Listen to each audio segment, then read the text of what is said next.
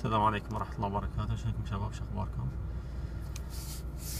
برمج بوابة الدعسه على اساس عداد الضغط كان عندي يطلع ينزل يطلع ينزل، يعني يوصل 2500 و 3000 وينزل لل1000، يطلع وينزل. المهم رحنا الجراج حق شو اسمه يبرمجها، يقول ما ادري سيلينويد،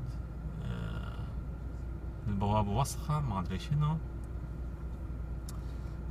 المهم قلت له برمجها. المهم قاعد يتعبث في الكمبيوتر، يقول ما يصير، ما قاعد يصير. الكمبيوتر في سيتنج شيء بي ان بي ما ادري شنو. المهم اخر شيء نادينا واحد يا زعم خبير، يقول لا بروحها تصير. قلت له طل بروحها تصير. المهم اخذت السيارة، المهم شفت قلت بسوي بالتايمر بالساعة، اوكي، فيكون جاي شو اسمه سبوتش او على التليفون. فالمهم السيارة لازم تكون حارة، والكولنت يكون شو اسمه يعني على الاوبريتنج تمبرتشر، والبتري يكون فوق 12 فولت، ومبند شو اسمه الاكسسوري اللي هو المكيف، المسجل، كل هالاشياء. اوكي، ما يكون شغال غير يكون شغال، ما في شيء شغال، ما في شيء، يعني الاكسسوري ما في شيء شغال منها. فبعدين بعد ما تبني السيارة تنتظر 10 ثواني تعدهم، بعدين تحط على الوضع اون.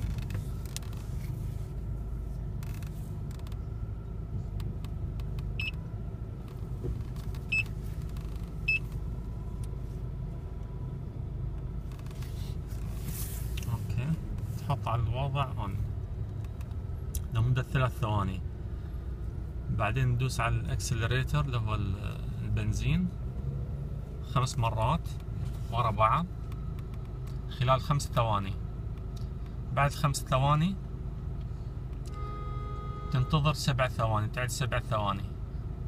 بعد ال7 ثواني تدوس، تم دايس على شو اسمه على الاكسلريتر على البنزين، اوكي، تم دايس عليه لين شو اسمه يصير بلينكينج في التشيك انجن لايت،